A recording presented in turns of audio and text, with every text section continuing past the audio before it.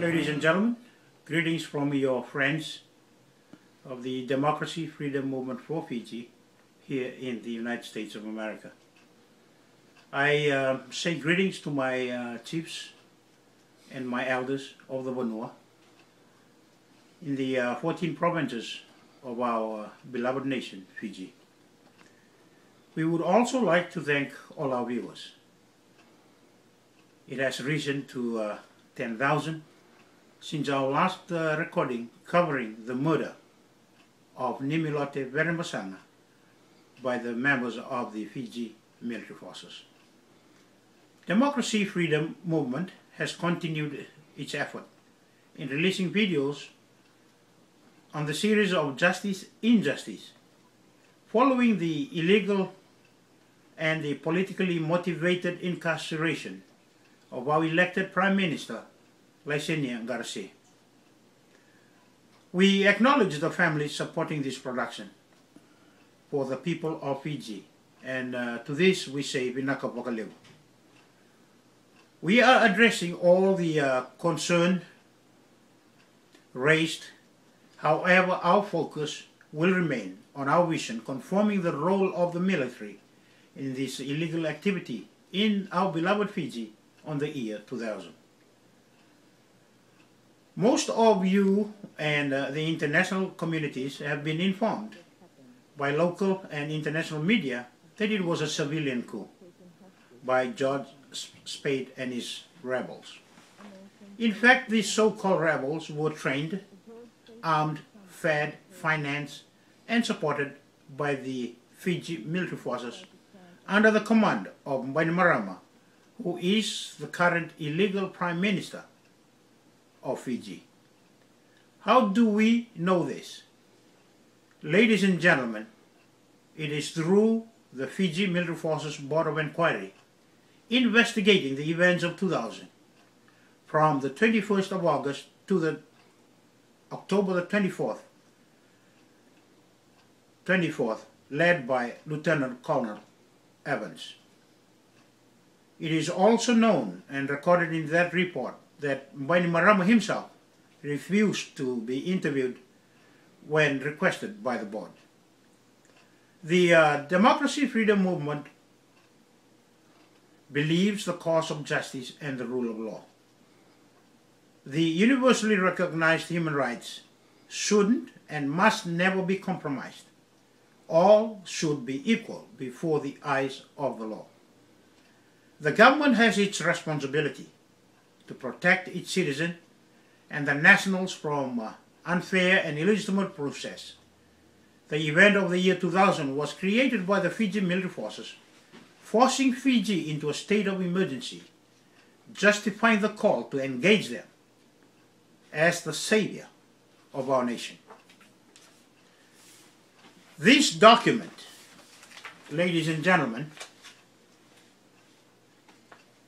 of the events report confirms our claim and confirms the position taken by the Fiji military forces.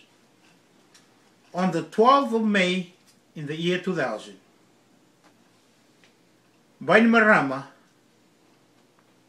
met his senior officers in Valu, where he gave his blessings to George Spade and Lingairi before departing to Norway the next day. While this meeting was happening, the boys were already training in Valu without knowing what the training was for. On this report, ladies and gentlemen, we will see that The boys were handpicked based on their military ability, and they were all picked from the CRW unit. Lingairi has already taken his retirement leave, and he was influenced by the members of the Fiji military forces secret negotiation to come back and lead the boys to Parliament. The report also revealed, reading through the 20-odd interview on this report, we will see that on the 17th, the boys were training at Makuluba. They were segregated from the whole military forces on a very simple training, conceiving the idea to overthrow the Parliament. They did not know this. They never been told that this is what their training is for. On the evening of the 18th of May, it is also revealed in this report that black plastic bags were taken into the Parliament complex, claimed to be yams and bags of angona, but it was guns and ammunition, and they were stored away at the Fijian Association Party complex in their bathroom. And it is also revealed that Sikivo was told that it was all root crops and angona. On the 19th, early morning hours of the 19th, when the boys were transported under a private vehicle driven by civilian to the parliamentary complex, they were told initially that they will continue their training, and they are being taken to the sleepway in Watuanga. On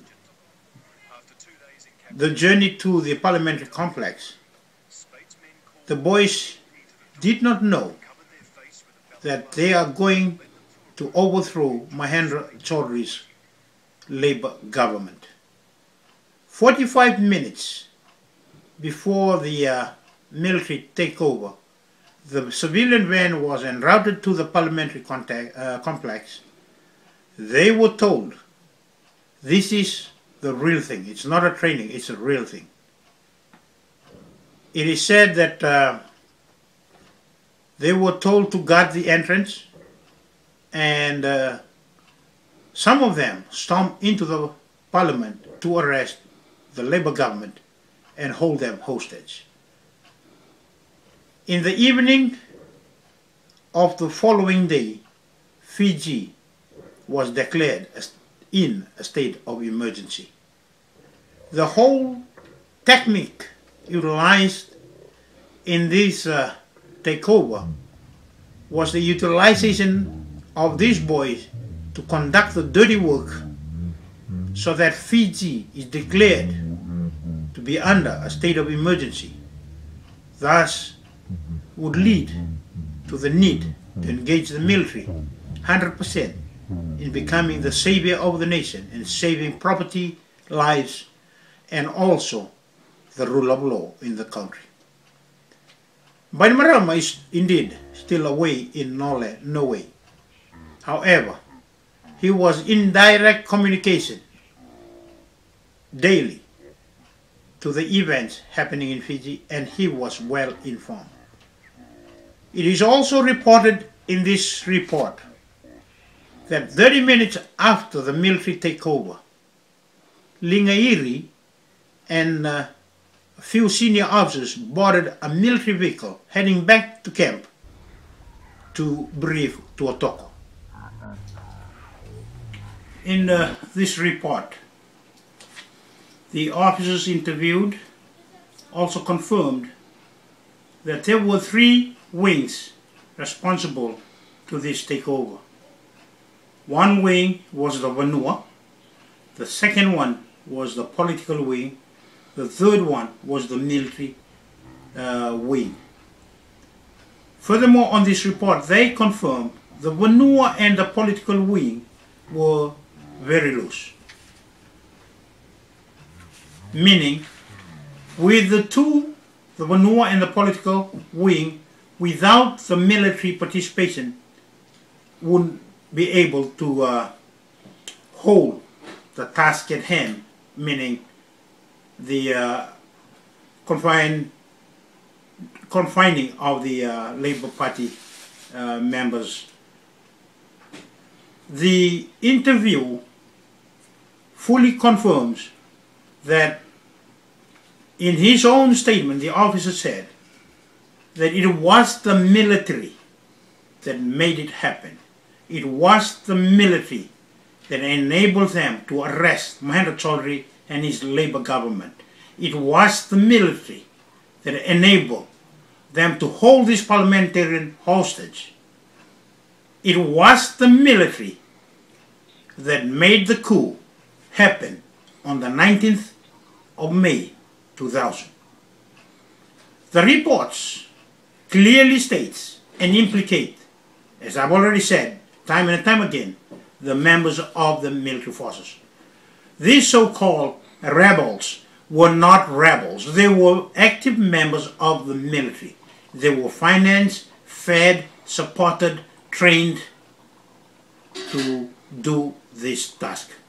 Ladies and gentlemen, the democracy freedom movement will not rest until this is surfaced, because it is so important. Blood of Fijian boys were bled. Families without their dead, because their dad was murdered by the members of the military forces.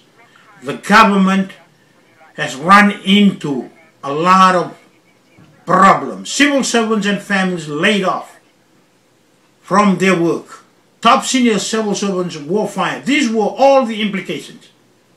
And your organization, the Democracy Freedom Movement, will continue to unveil this truth, to see and let us know what the military has led us to.